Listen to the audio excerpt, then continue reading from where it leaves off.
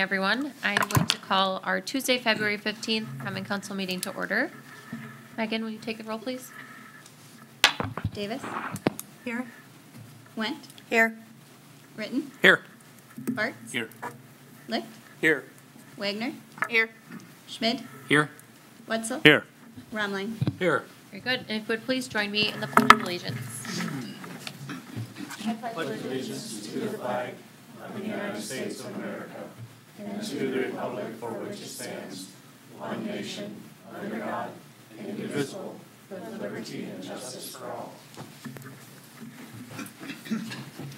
right, the first item on our agenda is the minutes of the council meeting from February 1st.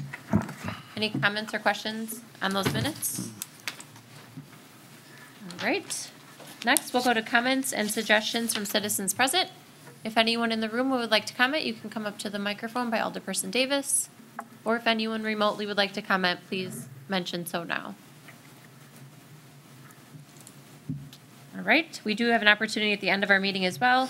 We have no public hearings. Under reports, you have the Finance Committee from February 7th, Public Works from February 8th, the Airport Commission of January 12th, Historic Preservation from January 19th, the Library Board of December 9th, Licensing Board from February 9th, the Main Street Program Board of Directors from December 14th and January 18th, Park, Rec, and Forestry from January 7th, the Redevelopment Authority from July 21st, August 31st, October 6th, October 28th, November 15th, and January 26th.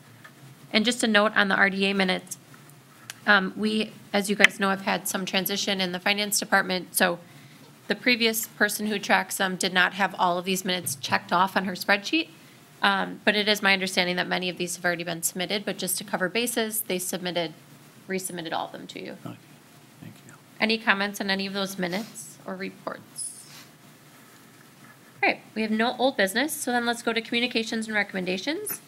Our first item is employee recognition, and we do have a handful for this evening. I'm going to first acknowledge the people who were not able to join us.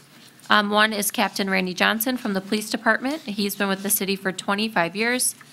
Tony Lenius with Water. He's been here also for 25 years. Deb Gerstner from the Police Department with 20 years. And then we do have two people joining us this evening. One is here now, and if the other one appears, we'll hop back to it. So please join me, Chief, and Assistant Chief Olson. All right, he was so looking forward to this today. He said, is there any way I can bail tonight? So I said, no, it's an obligation of the job. So Ben has been with us for 15 years. I remember Ben selling me, he still doesn't remember this, he sold me window blinds at Menards because that was one of his jobs. I'm just glad I didn't mess it up. Yeah, it's like, sold me blinds. So during his time with the department, Ben has been an officer, a detective, sergeant, captain, and now his current position with us is the assistant chief. So he's been in that role for a few months now, 6, 7 months, yeah. So besides all those other positions, Ben has taken on many other responsibilities throughout his career.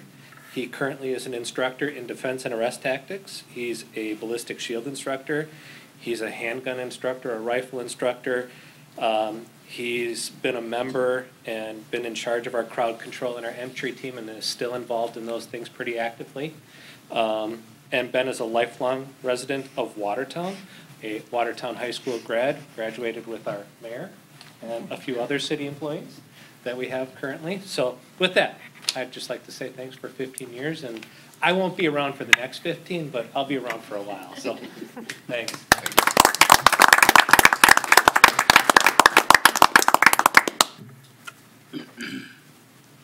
Thanks. Chief.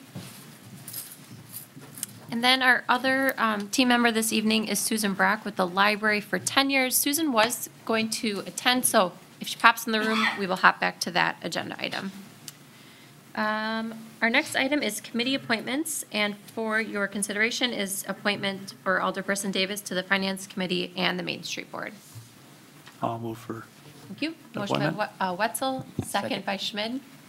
I'm chuckling because your name tags aren't facing me, and I realize how often I must read them, which is kind of weird. So, just as an FYI, before we take the vote on this one, one of the nice things about having new members to our team is they've brought new things they've questioned why we do certain things. The city attorney is attending remotely if anyone has questions on this one, but the long and short of it is, committee appointments, with the exception of a few, like Police and Fire, Plan Commission, those dictated by statute, don't need to be approved by the council. And this I did not know. So we wanted to just complete the process with Alderperson Davis so that people weren't wondering why hers didn't come before you all. But then going forward, what I feel like I at least should provide is a report to you all of who those appointments are. So for me anyway, while I'm here, I don't technically have to, but I still intend to at least provide you a report of who I appoint to any board or committee. So if anyone has questions about that, the city attorney can answer those for you. It will frankly actually provide us some efficiency because we have people that don't get to attend meetings and vote because they wait for a council meeting to get approved. So if you have any questions, let us know, but otherwise we'll make that change. But for today, we're still gonna vote. So all those in favor, please say aye. Aye. Anybody opposed? All right, very good. Our next item is an update regarding the Main Street program, so I'll invite Ms. Lampy to the podium.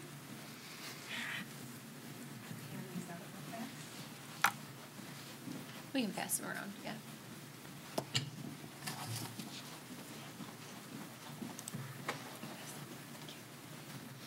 All right. Watch that cord, Jim. You could have just handed it. It's okay. Thanks, Jim. Anyway, good evening. My name is Melissa Lampy. I'm the director of the Watertown Main Street program, and our offices are located at 519 East Main Street. So thank you for your time this evening. I wanted to come and share some updates of things happening in 2022 and some great highlights from 2021 that occurred in our downtown. So you have a newsletter and a downtown highlight sheet that's being handed around. I'd just like to share that last year, we saw more than $650,000 invested in private building improvements downtown. We gave away $14,488 in Main Street program facade grants. 7 new businesses opened.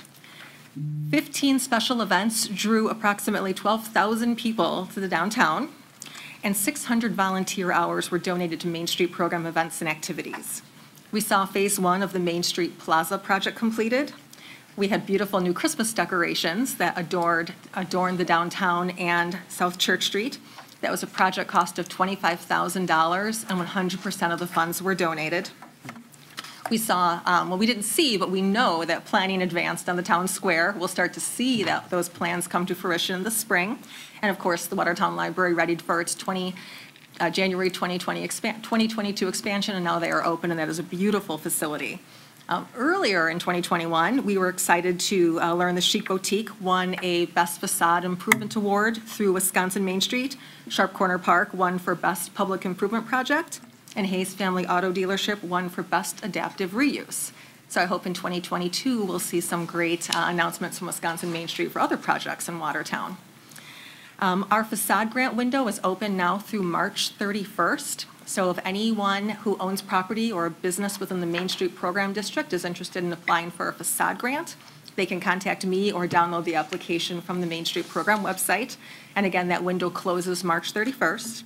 And I'd like to invite everyone to attend our Main Street Matters annual meeting. That will be on Wednesday, March 23rd at 6:30 p.m. at the library. That's in the newsletter here. And that's where we'll have our board elections. We'll give a state of the downtown. There'll be a couple of presentations, and it's a great opportunity for people to network downtown and get to know their neighbors. That's all I have. Thank you. Okay, thank you. Make a note of that one for March 23rd. That's always a good meeting to join. All right, we have no new business. Let's go to the accounts payable. Madam Mayor, I move we pay all accounts payable. Thank you. Motion by Romline. I'll second. Second by Wetzel. Discussion on the accounts? Megan? Rumline, Aye. Davis, Aye. Went, Abstain. Ritten, Abstain. Bartz, Aye. Licht, Aye. Wagner, Aye. Schmid, Aye. All right, let's go to miscellaneous business then. You have the payroll summary from January 12th to 25th, reserve balances ending December 31st, and cash and investment from December 31st. Any comments or questions on any of those reports? All right, then let's go to licenses. We have just one for this evening. This is an application for a temporary Class B license for Luther Prep. Booster Club for their Luther Prep Auction and Gala. This is on April 23rd from 4 p.m. till 12 a.m. Is there a motion for this license? I'll make a motion. Thank you. Motion by Wendt, second by Bartz. Questions from anybody on this one? All those in favor, please say aye. Aye. Anybody opposed? All right, that motion carries. We have no ordinances, so let's go to resolutions. Our first is Exhibit 9346. This is a resolution to award the Riverside Park Restroom Design Project to Thrive Architects. This is here from Alderman Licht and Park, Rec, and Forestry. I'll move 9346. Thank you. Motion by Licht, second by Bartz. Questions on this one? This is exciting. All right. What question? Oh, thank goodness. It says the restrooms were original with the park. When was the park? From what I've been told, and Melissa might know better than I, from what I've been told, it was a post-depression project. So the Pre-war? 30s, late 30s? Anyone know any different? Okay, that's my level of awareness Thank of you. that one. Thank you. Any other questions? All right, Megan? Licht, Aye. Wagner, Aye. Schmidt, Aye. Wetzel, Aye. Brumling, Aye. Davis, Aye. Wendt, Aye. Ritten, Aye. Bartz. Aye. Motion passed 9-0. Thank you. I will say on that one, we did a poll on that, and, not like a statistically driven scientific poll, an informal poll on social media, and over 90% of respondents were in favor of that project. So I think it's a big milestone for us. All right, our next is Exhibit 9347. This is a resolution dissolving the branding committee, and this is here from me. Madam Mayor, I'll move for that. Thank you. Motion I'll by second. Romline, second by Wagner. The resolution says the reasoning. I think we've seen the use of the committee. I feel comfortable putting it on your agenda because I'm the one that asked for it to be created when I was an alderperson, and you might have actually been on it with me, so. Any questions from anybody? All right. All those in favor, please say aye. Aye. Anybody opposed? All right, very good. Our next is Exhibit 9348. This is a resolution to update our payroll resolution for the Strategic Initiative and Development Coordinator from grade L to grade M. This is here from me and the Finance Committee. I'll move to approve. Thank you. Motion by Wagner, Second. second by Bartz. Discussion on this one. Reason for the upgrade? So we reevaluated the position. This was the first year we had it, so we've done that with others. Once we create it, we evaluate it after we've been through a year of it. And so we sent it to Carlson Detman, and it came back at a higher grade. Okay. As long as we see a good ROI for it, then that's Oh. fine. Yeah. If not, then we can always downgrade them later, right? Yeah, I mean, anytime that we, should this position ever be vacant, anytime we come back before to hire someone else, we have to get permission to hire that person, so there's a stopgap for that if we Yeah. ever need it, but, City this pay is the a joint- complaint I get on, sorry, so. what's that? Anytime we have an increase, I always get No, questioned, yeah, why? That's so- fair. And this is a position that we share with the RDA, so it's predominantly funded by the RDA. Okay. I think it's like 70-30, they fund it. Any other questions on this one? Megan? Wagner, Aye. Schmidt, Aye. Wetzel, Aye. Brumling, Aye. Davis, Aye. Wendt, Aye. Ritten, Aye. Bartz. Aye. Licht. Aye. Motion passed 9-0. Very good. Next is Exhibit 9349. This is a resolution to approve change order number 1 for the final 2021 Interurban Trailhead Site Work, Contract 6-21 with CJP Excavating. This is here from Alderman Wetzel and Public Works. I will move for 9349. Thank you. Motion by Wetzel, second by Romline. Any questions on this one? Megan? Wetzel, Aye. Brumling, Aye. Davis, Aye. Wendt, Aye. Ritten, Aye. Bartz. Aye. Licht, Aye. Wagner, Aye. Schmidt. Aye. Motion passed 9-0. Very good. Next is Exhibit 9350. This is a resolution to endorse an updated highway functional classification system map for the city, again from Alderman Wetzel and Public Works. I'll move for 9350. Motion by Wetzel, I'll second that. second by Ritten. You got me on that one. Any questions or discussion on this one? Are you fine with voice? We can take the roll, just in case. Sometimes DOT requires funny stuff. So let's take the roll. Wetzel, Aye. Rumline, Aye. Davis, Aye. Went, Aye. Written, Aye. Bartz, Aye. Licht, Aye. Wagner, Aye. Schmidt. Aye. Motion passed 9-0. All right, next is Exhibit 9351. This is a resolution to add a fourth polling location to the city and adjust the polling locations for the aldermanic districts for the April 5th spring election and then all subsequent elections. This is here from me and the Finance Committee. Mayor, I'll move for 9351. Thank you. Motion by Licht, second by Bartz.